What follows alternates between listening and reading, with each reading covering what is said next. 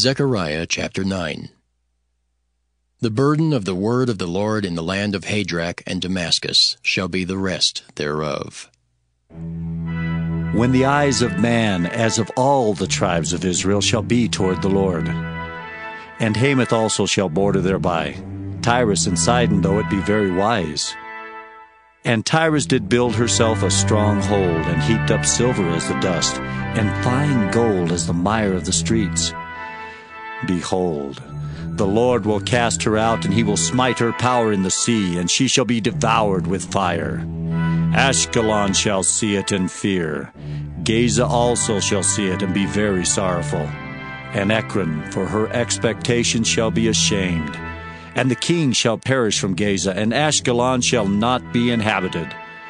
And a bastard shall dwell in Ashdod, and I will cut off the pride of the Philistines. And I will take away his blood out of his mouth, and his abominations from between his teeth.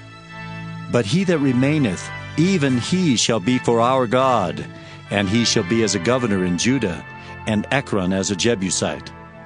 And I will encamp about mine house because of the army, because of him that passeth by, and because of him that returneth. And no oppressor shall pass through them any more. For now have I seen with mine eyes.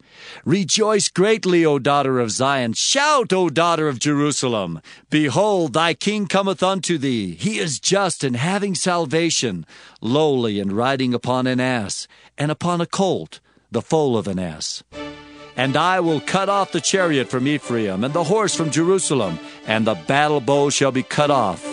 And he shall speak peace unto the heathen, and his dominion shall be from sea even to sea, and from the river even to the ends of the earth. As for thee also, by the blood of thy covenant I have sent forth thy prisoners out of the pit wherein is no water. Turn you to the stronghold, ye prisoners of hope. Even today do I declare that I will render double unto thee.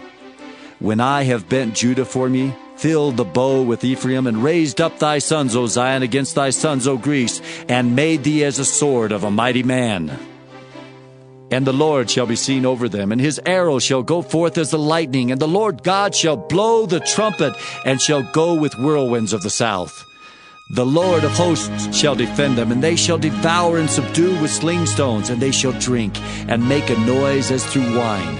And they shall be filled like bowls, and as the corners of the altar. And the Lord their God shall save them in that day as the flock of his people. For they shall be as the stones of a crown, lifted up as an ensign upon his land. For how great is his goodness, and how great is his beauty! Corn shall make the young men cheerful, and new wine the maids.